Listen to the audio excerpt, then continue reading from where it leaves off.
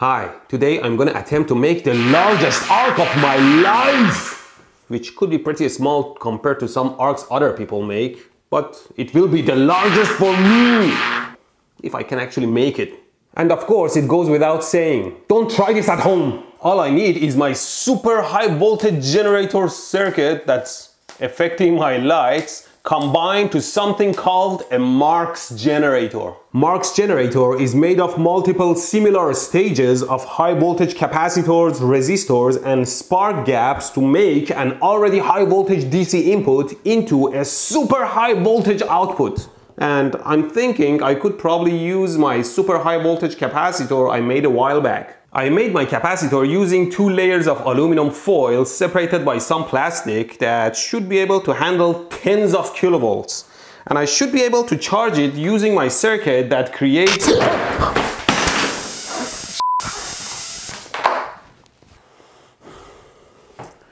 Clearly I haven't learned my lesson. Damn it. Burn my skin too. Handling high voltage is very dangerous and can easily kill you if you don't have a horseshoe up your butt. Maybe that's why I can't sit comfortably. Don't hold high voltage output while holding the ground. All your muscles will contract. It feels like you're hit by a truck. Be disconnected from everywhere, and if you have to, touch the circuit with only one hand. Anyway, let me see if I can use my rectified voltage to charge my huge capacitor. It should just take a moment. What the f? I managed to kill my self-made capacitor. See, the insulation was damaged here and the high voltage jumped between the layers and melted the capacitor. See, now the capacitor can't handle the high voltage at all.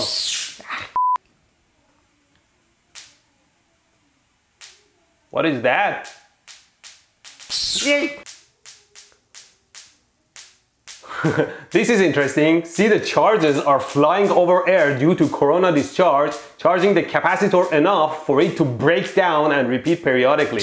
Yeah, See, air is like a very large resistor that can conduct under very high voltage due to corona discharge, and it charges the capacitor to very high voltage. And the plates of the capacitor being so close, at some point they arc and short the capacitor and discharge it periodically. This is actually how the Marx generator works. Like I said, a Marx generator looks like this, with many of these stages repeating. These are spark gaps that are normally open circuit.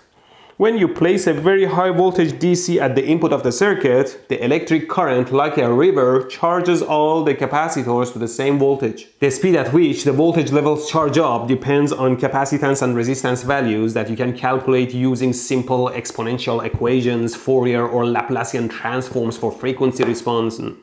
What, you don't know them? Then head on to my sponsor, Brilliant. At Brilliant, you can easily brush up on your math, science, or computer knowledge by taking the courses you need among a ton of interactive courses. Like the stuff you need to understand electronics better. Why are you wasting your life for then? Get 20% off of your annual premium membership at brilliant.org/electroboom and learn a ton of professional knowledge in very fun and simple ways. Look, my capacitor broke, so I ordered a bunch of 15,000 volts 2 nanofarad ceramic capacitors. Let me see if I can recreate my broken capacitor situation. Here you see I put a small gap between the legs of my capacitor, and now I can charge it with the high voltage to create the same effect. Well, this was the same thing, just much faster. I guess I can increase the gap between the legs so that the capacitor can charge to a higher voltage. Let me turn off the supply first.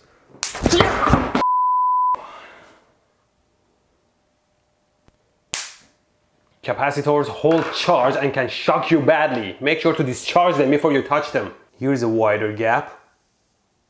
It's not jumping anymore.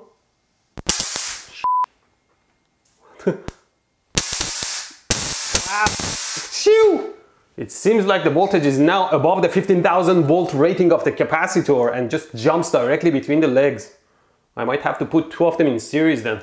Anyway, Marx Generator uses the same concept, quite a simple but smart voltage multiplier. The way it works is, imagine you have 10 capacitors like this and you go around and charge them one by one to say 100 volts. Then you connect them all in series.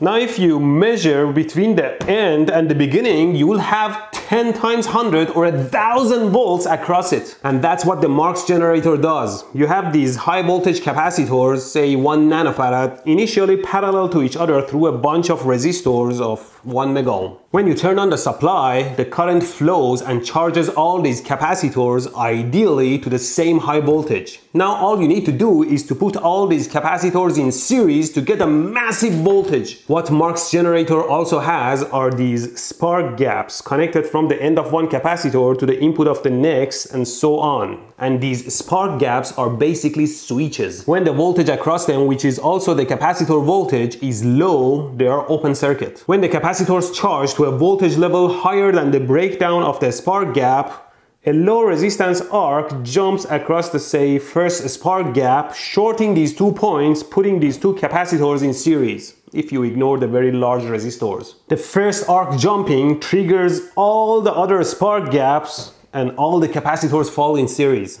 All of a sudden, you have a huge sum of voltage that can arc across a much longer distance to ground. When I saw this potential, I said, "It's for me?" After the discharge, all the capacitor voltages drop and the spark gaps open circuit and the cycle continues. Anyway, in addition to my high voltage capacitors, I bought some high power large 1 mega ohm resistors. Not for their power though, just that the resistor legs have to be spaced far enough, otherwise the high voltage will arc across the resistor, which we don't want. Let's put them together.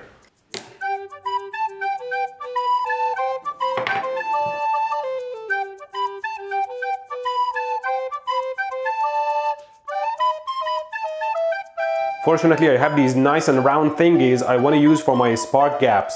These things are used on these curtain pull thingies. I solder them to a pin like this.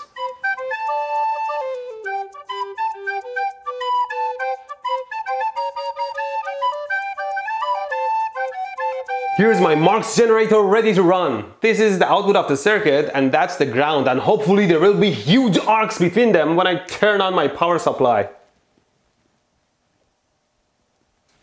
Nothing? I can hear the high voltage. Maybe my gaps are too wide. I can raise the power supply to give it more voltage output.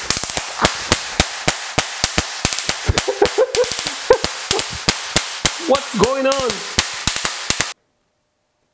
Did you see that?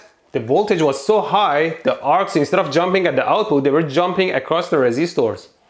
Maybe I have to make my gaps shorter so the voltage drops, or maybe this gap shorter. Let's see.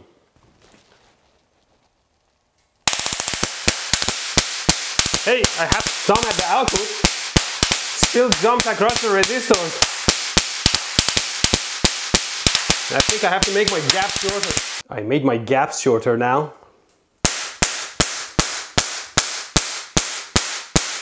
There you go. Can I make it wider now? What? Starts jumping across the resistors, but that's large. Here's the room a bit darker. God, this is loud. That's not bad. Sometimes it jumps across the resistors though. Higher voltage. This jump. Oh, what happened?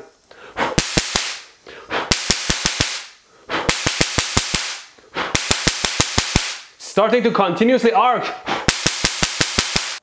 They say there is another way to run the circuit. See, right now I'm running my supply voltage at a lower level so the circuit doesn't trigger automatically. And then externally I can trigger the circuit. Say with my screwdriver I can short the first gap. See? And it jumps. There you go. Which might be good because it takes a couple of seconds for all the capacitors to fully charge. So this way I can give it time to charge and then trigger the circuit. It's not bad. Just makes me a little bit sad that I can't supply a higher voltage to make an even larger arc because my resistors are not big enough and it will just arc across them. But I have another trick.